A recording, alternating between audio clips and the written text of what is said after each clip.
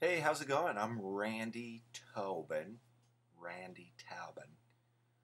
Randy Taubin. Randy Tobin. How are you? The other day I walked into my kid's room and she was dangling her stuffed lion over the edge of her crib, and it almost seemed like a baby shakedown, like she was talking to the lion like, "Don't you dare.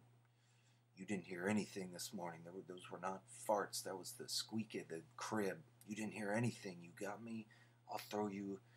So when I came in, like, I felt very heroic, and so I took on the voice of the lion and I said, "No, no, no, don't throw me over the edge. I'm Leo the lion. We're best friends, remember?" And then she threw him over the edge, and then she threw all her other stuffed animals out of her crib and her blanket.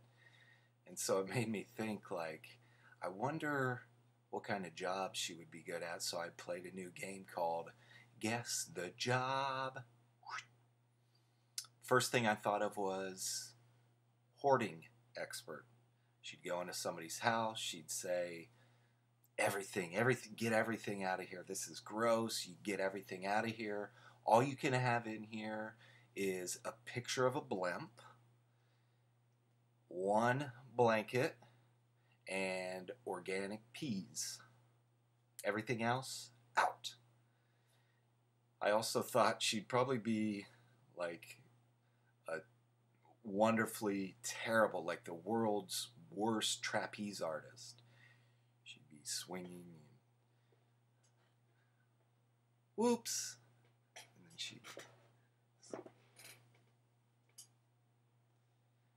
it's the powder, the chalk, the hand chalk. It's slip. I don't know. It's slipping, and the things are flying.